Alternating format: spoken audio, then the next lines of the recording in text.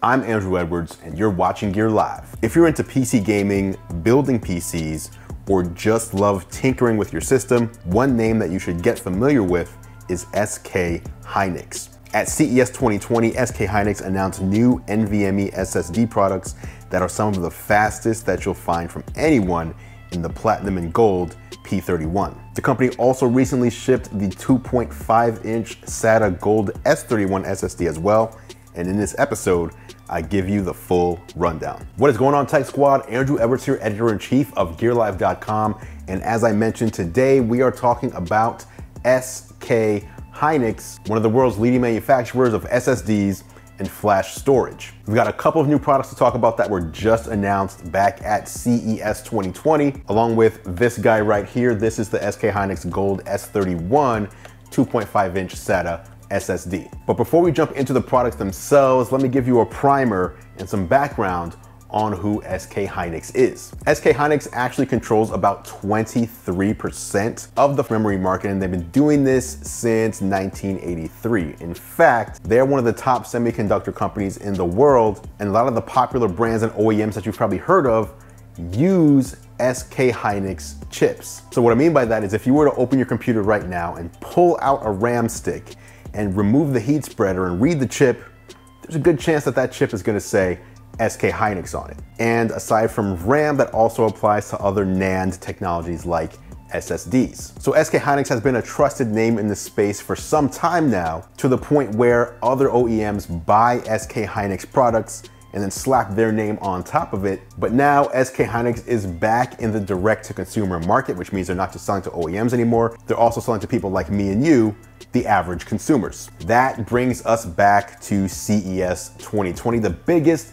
consumer electronics trade show in the world. Happens every year in January in Las Vegas. SK Hynix was there almost as like a coming out or a coming back party to the consumer market. The company was showing off a few of its newest consumer products. Specifically, we've got the Platinum P31 NVMe SSD, the Gold P31 NVMe SSD, and again, the recently released Gold S31 SSD. Now I'm going to have another video in the future taking a closer look at these products, but in this video I want to break down what you can expect from these SSDs, why you might want to choose them if you're building a system, or if you're upgrading, or if you're just looking to expand the storage in your PC or Mac. So let's start off with the newer products, the SK Hynix Platinum and Gold P31 NVMe SSDs. These are SSDs in the NVMe form factor, built with the company's proprietary technology, which includes the world's first 128-layer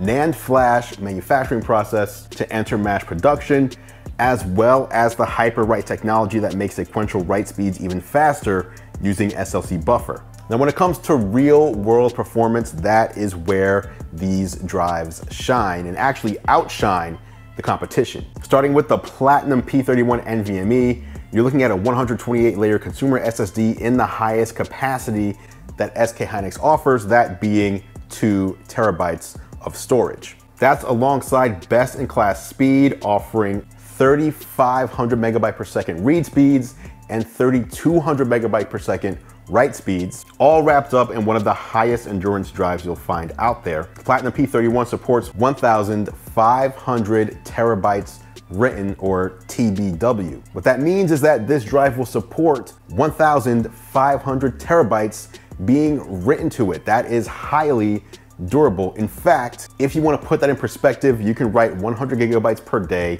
every single day, to the Platinum P31 for 42.1 years before you hit the 1,500 terabyte mark. Now, on top of all that, SK Hynix also gives you a 5-year warranty. So if something goes wrong, you are covered. Now, I did mention that there is the Platinum P31, but there is also the Gold P31 NVMe as well. And that one has just a couple of differences when compared to the Platinum. First up, while I mentioned the Platinum P31 is 2 terabytes in size, the Gold model is available in 500 gigabyte and 1 terabyte sizes. So if you need something larger, you're going to want to choose the Platinum model instead. Now, the other main difference is that the Gold P31 is rated at 750 terabytes written rather than 1500. So again, very durable. That would be the equivalent of writing 100 gigabytes per day, every day for 21 years. Everything else about the drives is the same, including the speeds and including